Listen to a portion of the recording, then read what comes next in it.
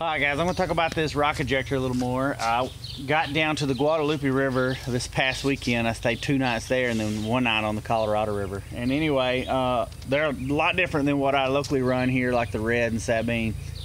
Lots of gravel. And so finally got to really put this rock ejector to eject on rocks, not just sticks, leaves, mud, and sweet gum balls.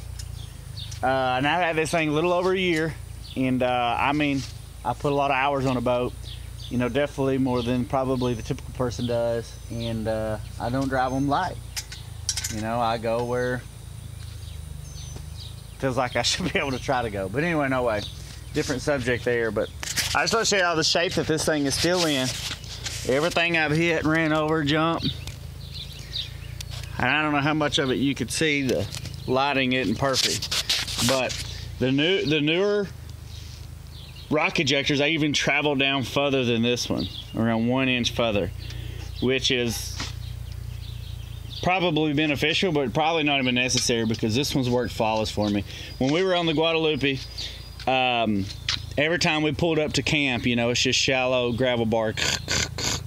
Every time I'd leave, I could eject. I wouldn't have to trim off. I always had rocks shoved up in here. And I wouldn't want my boat with that one anymore, especially going down there, South Texas, and riding those rivers with all those rocks. But it's just the simplest thing to install. You know, 2 bolts there, tighten that up, and here's where your lever is, which it's up right now, and down it just locks down. The cable's not in the way. It's a simple measurement. You can just use a rope or a string. It didn't gotta be that precise. I mean, unless where you're mounting it is, there's no fluctuation, which is probably unlikely. I like mine there on the floor. I even, you know, contemplated mounting it right here. If you're a console guy, I'm sure you even have more options. But this thing saves a lot of back work when you get in those gravel rivers.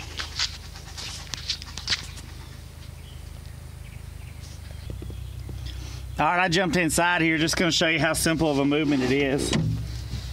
That closes it, and that opens it. And the technique you wanna use when using it is you obviously do wanna kill the engine. If you don't kill the engine, the impeller's still gonna be sucking things up toward the impeller and into the pump. So, you always wanna kill the engine, rake it a few times, and you're gone. It's been the most beneficial accessory I put on this boat. And I'm only bragging about it really big now because after going down there, like I said, to the Guadalupe in that gravel, I mean, 4, 5, 6, 7, 8, 9, 10 times a day. I don't know how many times I probably use that thing. I know I used it every time I pulled up to where we camped at because it got real shallow and we graveled out every time, even when I trimmed the motor up to just kind of run the boat up on the bar there. So anyway, guys, look into it. In the description, be a link. Jim Schultz, the guy who created it, he's the guy who's selling it. So, easy to deal with, simple folks.